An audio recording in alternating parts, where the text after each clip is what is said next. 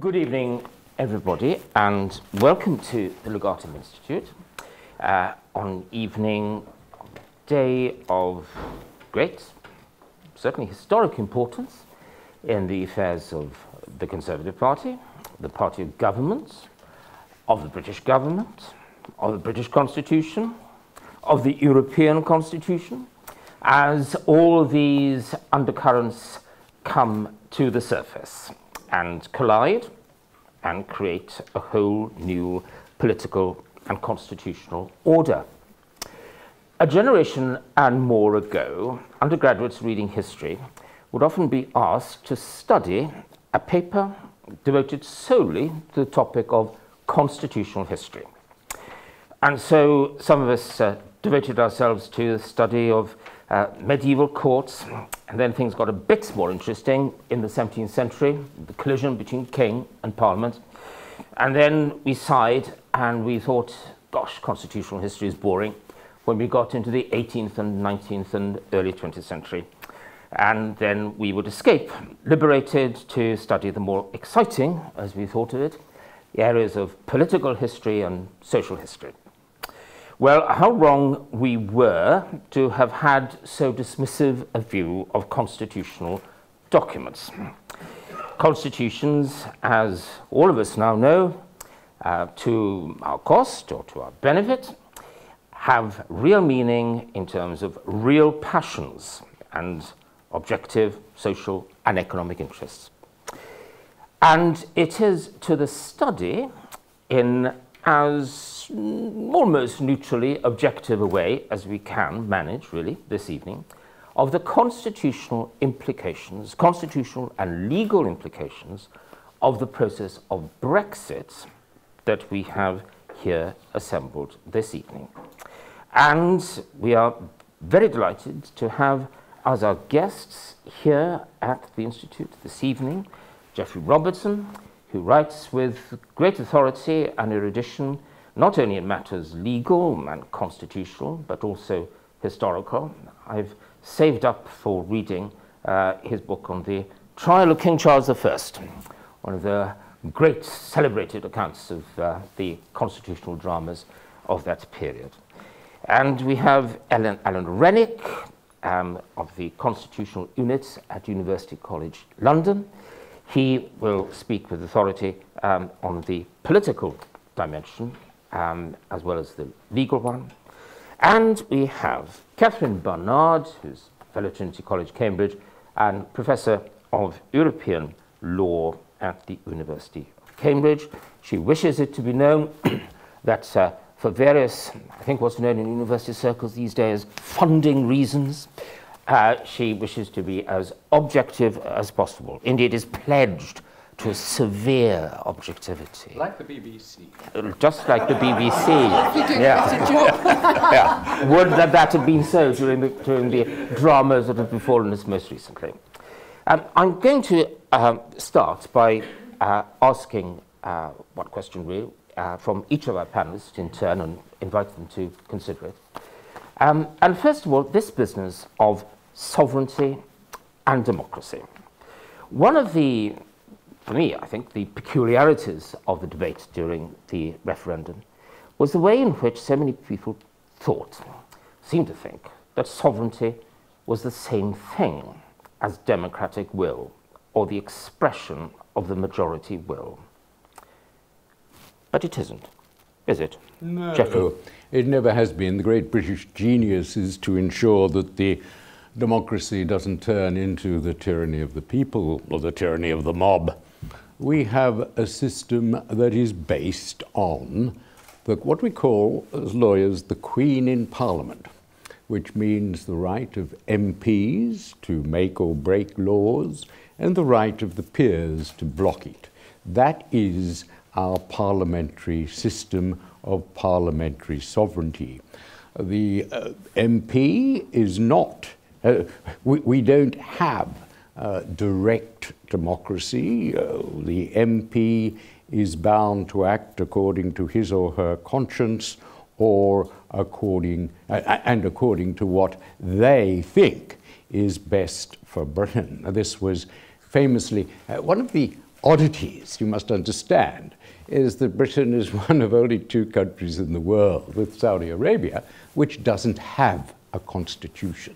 We have a constitution unit, but in my view, we don't have a constitution. We have a lot of conventions, a lot of history. We've given democratic constitutions to all sorts of other Commonwealth countries. We wrote them down for them in the 1960s, Westminster democracy.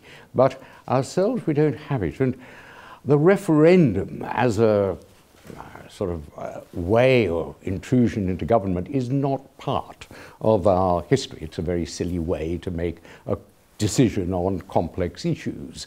It has played its part in Europe. In 1931 and 1933, it was a referenda that brought Hitler to power, which is why the Germans excluded from their constitution. The French do have referenda. They have 2, first for the heart and the second for the head. Most countries which have referenda built in have what is called a supermajority, usually 2/3. It doesn't. But when our parliament, our sovereign parliament, decided in 2015 to have a referendum on Brexit, they didn't put in anything about whether it would be binding or whether it was any sort of majority, 51.1 versus 49.9. And in the end, we have a result where 37% of electors vote for Brexit, 35% vote against, and 28% don't vote at all. What sort of majority is that? What kind of way? It's alien, as I say, to our tradition, and parliamentary sovereignty requires that Parliament, the MPs, and eventually the peers, decide this issue, because in 1972 we passed the European Communities Act. It's still the law, and it will remain the law, that it was the law that brought us into Europe, until Parliament votes to take it out of Europe. And I would have thought that any MP in London, Scotland, Northern Ireland, or anyone whose constituency voted to remain would be entitled and should vote against any repeal of that law. As far as the interesting question, 2 questions. First of all, what about MPs whose constituents voted to Brexit? When you read constitutional law in this absurd country without a constitution, one of the documents that is given to you is Edmund Burke's famous speech to the electors of Bristol, who thought that they could control the actions of their MP. And Burke, in wonderful Burkean language, explained to them that that is something they could not do, that the elector, the MP for Bristol, was, when elected, the MP for Britain, making his, as then it was, his decision according to his conscience and what was best for Britain. So it is quite open to MPs to keep us in Europe by refusing to repeal that act, and it is, as a matter of parliamentary sovereignty, that's what we're all about. And it is quite, of course, if the vote comes in November, things might be quite different. The pound may have dropped even further. It may just be too difficult to negotiate the exit. We might have President Trump in November and feel that a stronger Europe is rather necessary. All sorts of things may happen. So at the end of the day, I think both sides in the campaign told this one great lie. It was a lie of omission. They didn't tell the public, because it didn't suit their rhetoric, that the referendum was advisory only and wasn't binding in law, because of course the Remainers wanted to pretend it would be a great catastrophe, and the Brexiteers wanted to say this is a once-in-a-lifetime opportunity. So the referendum rhetoric was conducted on the basis that this referendum was binding, but it is not in law, and the basic constitutional principle in this country, and it's been said that the great contribution that Britain has made to democracy is the checks and balances idea, that it is not the tyranny of the mob, so that there is still something to play for, and it may well be played for. Well, Finn and Alan together, let's fast forward a few years. Mrs. May has had her several boxing matches with Jean-Claude Juncker. She has emerged triumphant with a package deal. Only Parliament can vote to repeal legislation that it has itself passed. And this package is then presented, first of all, to the House of Commons. And let us also assume, which is a fairly reasonable working hypothesis, that a great majority of members of the House of Commons remain opposed to Brexit. Are we then in a real classic kind of constitutional impasse? What would your advice be to the backbencher with a conscience, the Burke of his or her day, who wishes to say to the constituents of Bristol or elsewhere, I owe you my conscience, which is what Burke said, nothing else? Which of you would like to go first? I would say that that backbencher should call for a second referendum. I disagree somewhat with what Geoffrey said. I think to espouse timeless constitutional verities without any regard to public opinion is a little bit dangerous, because public opinion might bite. And which timeless verities these? The timeless verities about parliamentary sovereignty. Mm-hmm. I think an expectation has been created in this referendum, as Geoffrey suggested, that that the result of the referendum will be respected. And I think it would be very dangerous for Parliament to go against that without returning to the people for a second verdict. I mean, it seems to me entirely appropriate that there should be a second referendum in the circumstances that you've just outlined. Indeed, it may be entirely appropriate to have a second referendum, whatever public opinion might do over the next few years, because this first referendum took place when the public had no ability to know what they were voting for in the leave option, because the leave option wasn't clearly specified. Clearly. And most broadcasting output failed to scrutinise the claims put by both parties. Well, yes, I think that's another issue. I mean, I think there are two issues. One is simply that we don't know what the leave package is because it hasn't been negotiated yet. A second issue... Yes, up until... Yes, quite. Well, it still doesn't exist, yes. But a second issue, you're quite right, is that the quality of the debate in the referendum was pitiful, and many people on both sides didn't make their decision on solid groundings as to how to vote. And I think certainly before we hold a second referendum, we ought to think very seriously about how to hold referendums in a better way. Because, yes. I mean, I do agree with Geoffrey absolutely that the tyranny of the majority is dangerous. And if you're going to hold referendums, then you need to hold them in a way that will encourage quality debate, careful scrutiny. And clearly we did not do that in this referendum. Thank you.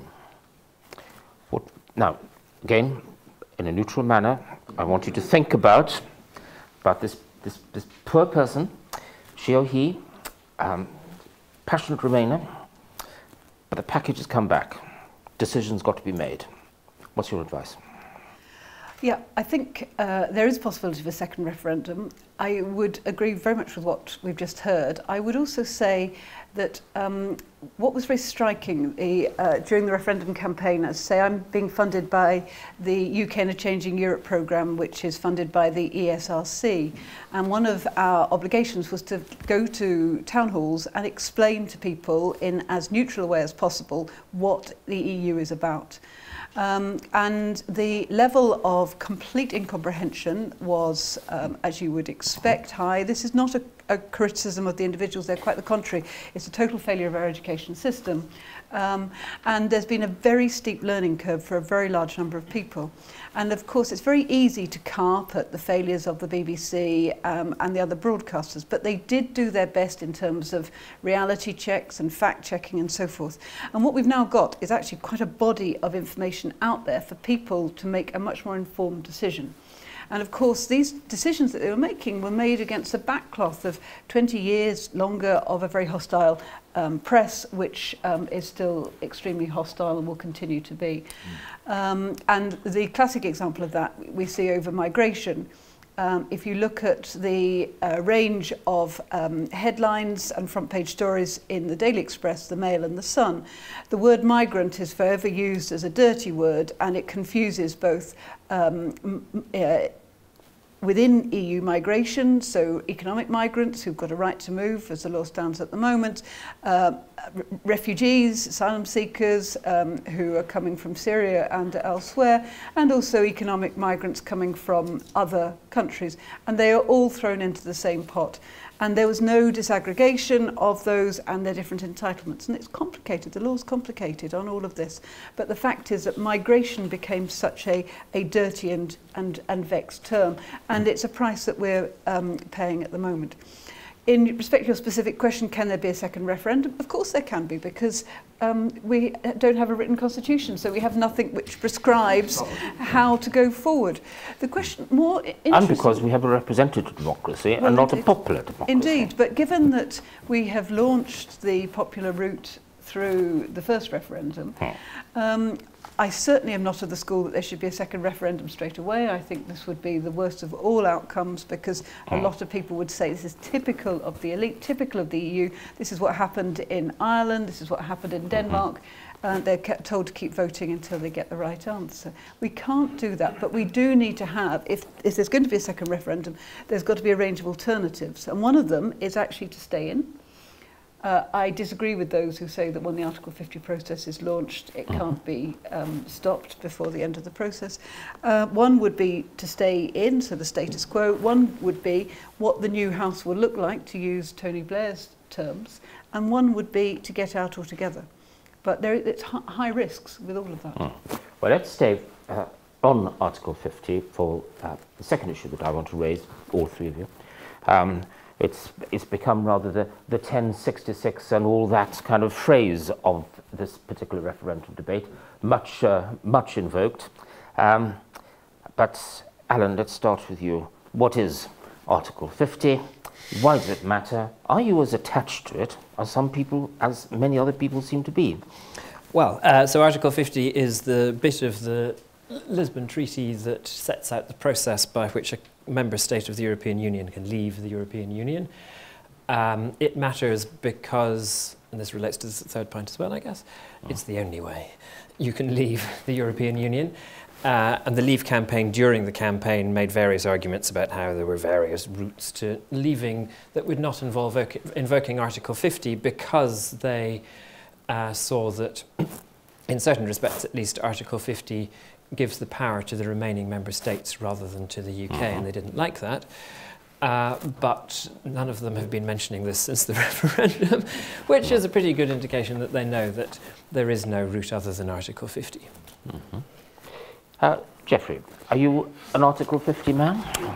Well, I don't. Article 50 is there. You do with it what you can. Article 50 says that we can serve notice in accordance with our own constitutional arrangements. And to me, our constitutional arrangements, even though we don't have a constitution, our quasi-constitutional arrangements require parliamentary sovereignty, and we can't serve notice unless and until we repeal the 1972 European Communities Act. And that seems to me quite straightforward. Whether it will be quite so straightforward to the courts, we wait to see. I think there's one case coming on before Ross Cranston, who was Blair's Attorney General, is now High Court judge.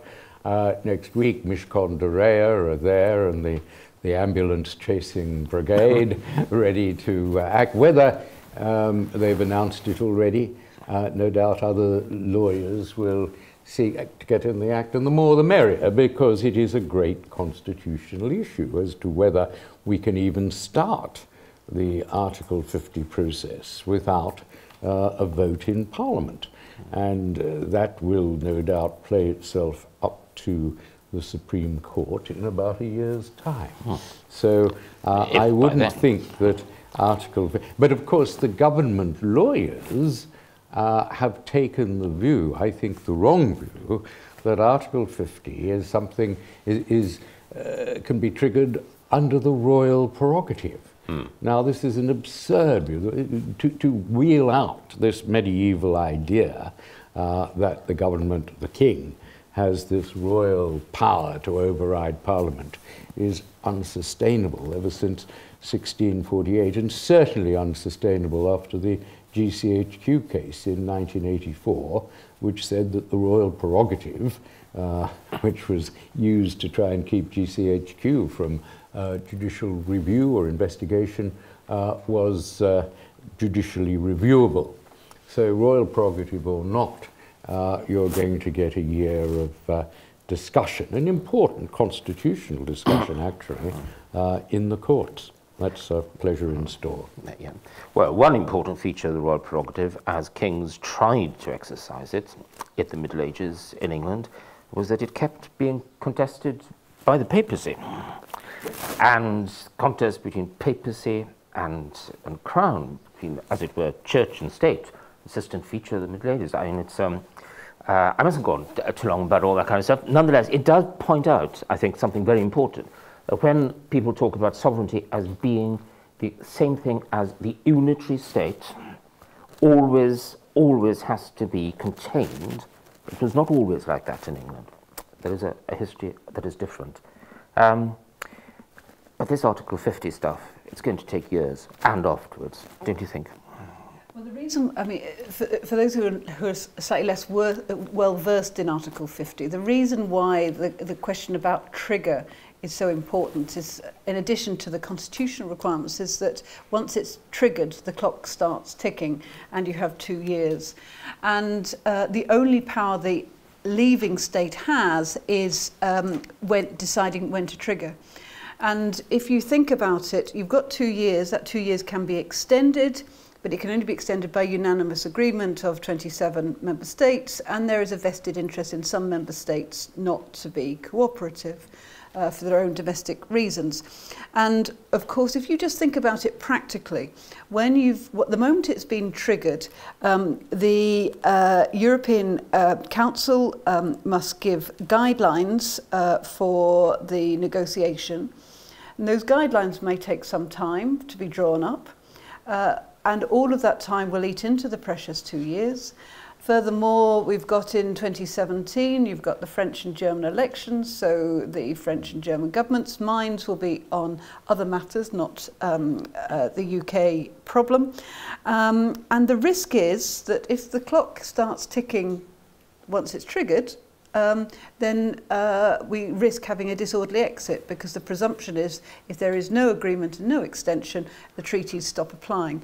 And to my mind, that would be really quite disastrous for the UK, because if you just think about the gamut of issues that need to be resolved, I'll give you a quick list. The obvious ones we know about, the position of EU nationals in the UK and UK nationals in the EU. But there are lots of others that you might not think about straight away. In the university context, research grants have been funded for 5 years. What happens to them? What happens to the UK nationals who are working for the EU institutions? What about their pension liability? What about the European investment banks with loans which may be of a 20-year or longer duration? What about all of the agencies which are currently based in London, all of which need to be relocated, all the staff need to be relocated, and probably compensation payable? What about regional funds and the state of play with them? Yeah, what about agricultural stuff?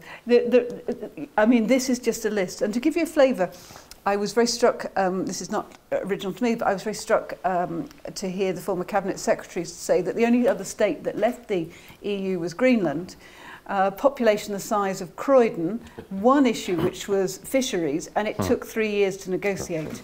And this really puts it in perspective how long this might take. Now, in one sense, how long will this take? How long's a piece of string? You can have as many views as there are of us in the room, but even Michael Gove had been talking, even in the run-up to the referendum, of it taking up to about 6 years, possibly longer. Some people say 10.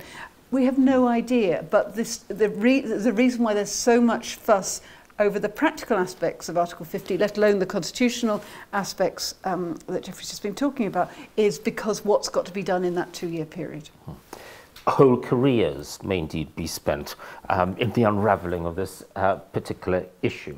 But there's a third question that I'm going to ask you to comment on before we begin to approach the questions which I can see forming on the mouths of the audience as I look at you this evening. The question of, well, Scotland. The Scottish question, lineal successor to the Irish question. Which, of course, as somebody once famously said, the problem about the Irish question is that every time the English thought they had a reply, the Irish changed the question. What's the Scottish question now? Do you think it exists? Oh, yes, definitely. There's also the Irish question, of course, still. Yes. Yes. So the Scottish question clearly is that Scotland voted by a large majority to remain within the European Union, and the Scottish government has long indicated that it might take a vote for Brexit as a material change in the circumstances of the Union that would justify calling for a second referendum on independence in Scotland. The mere fact that the referendum vote would take Scotland out against its will is already a very significant problem in Scotland. The process of Brexit might compound that problem because in order to leave the EU, at least in order to leave the EU cleanly, we have to remove from the Scotland Act, the law that created the Scottish Parliament, the current provision that requires the Scottish Parliament to adhere to EU law. In order to do that, in order to change the terms of the Scotland Act, under convention, a thing called the Sewell Convention, the Scottish Parliament ought to give its consent. It is manifestly obvious that the Scottish Parliament will not give its consent. Therefore, either the Westminster Parliament has to override the wishes of the Scottish Parliament on an issue of fundamental importance on which 62% of the Scottish people have expressed a view in a referendum, or or we don't leave and Scotland in effect has a veto, or conceivably we do leave and the Scottish Parliament continues to have to adhere to EU law even though we're not in the not in the EU, which is very messy. So the process of Brexit complicates this issue further. I don't think it makes Scottish independence inevitable because while clearly these things will increase antagonism towards the Union, the UK, in Scotland, the Brexit also makes Scottish independence much less attractive because if it is necessary to have some kind of border controls, if not passport controls, then probably at least customs controls on the border between Scotland and England. That doesn't look very nice. If Scotland is joining the EU from outside, then at least under the current rules, it would have to accept the euro. It would have to buy into various other things that currently the UK has opt-outs from. So all of that would make Scottish independence very unattractive. So we create the danger that Scotland ends up unhappier but more stuck in the UK, which is a big, big problem. Northern Ireland has all the same things apply in Northern Ireland as well. Add to that the issue that the great thing that has happened in Northern Ireland over the last 20 years is that the saliency of the border issue has considerably declined. And that has been greatly helped by the joint membership of the two countries in the European Union. If suddenly we have an EU border between Northern Ireland and the Republic, then that issue of which country Northern Ireland is in becomes hugely more salient, and potentially there are big dangers there. On a point of law, does the devolution legislation creating the Northern Ireland Assembly, does it contain a clause similar to the one creating the Scottish Parliament with regard to respectful EU law? I'm looking at Catherine for confirmation, but I think I'm pretty sure that all three do. I'm pretty sure Wales, Scotland and Northern Ireland all have the same. It contains a clause about the European Court of Human Rights, the European Convention. Yes, Yes, it was a Fundamental. other issue. Well, thank you, ladies and gentlemen, this evening for being with us at the Lugarting Institute. It's been an evening when we've been able to at least elucidate some of the nature of the problems that have arisen out of the situation in which we do find ourselves. One of the things that I found most odd about the referendum debate was the way in which this country, famously the home of empiricism and the balanced order, and on the one hand this and on the other, and reverence for facts, suddenly became filled with the frenzy of theorizing. We've had hardly any frenzy here this evening, though quite clearly we could have danced all night around these constitutional angels on a pin. We haven't had general doctrine. We've had the return of facts to the centre of our debate. And facts are rather wonderful things because you can't just argue them away out of wishful thinking and theoretical delights. Thank you very much for your company, and an especially big thank you to our panel here this evening, to all three of them for the expertise that they've brought to this complex issue. Thank you.